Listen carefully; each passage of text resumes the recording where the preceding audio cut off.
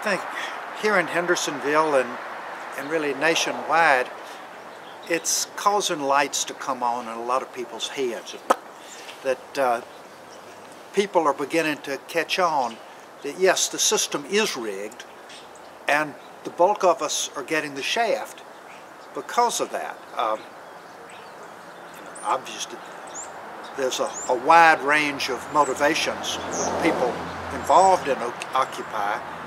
Wouldn't call it real focused, but there's a general malaise here. They understand something's wrong and we need to fix it. I don't know that we have a lot of specific solutions coming out of Occupy, but at least have we gotten people to thinking and not accepting the baloney that they've been fed so long.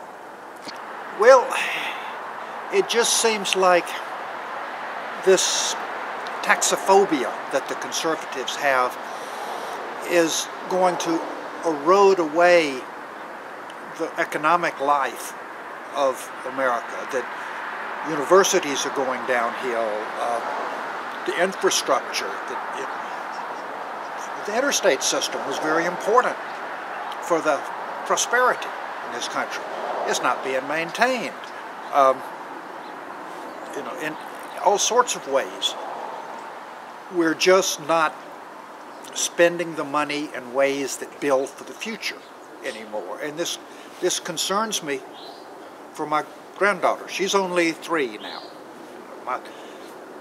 My son and his wife are old enough that the time scale of decay shouldn't be of direct importance to them, but certainly by the time my granddaughter is trying to make a living, the options are going to be limited.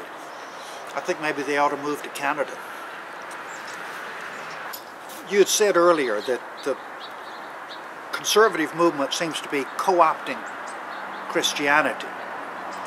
Now, I wouldn't claim to be a Christian now, but I was raised as one, and I understand what it's about.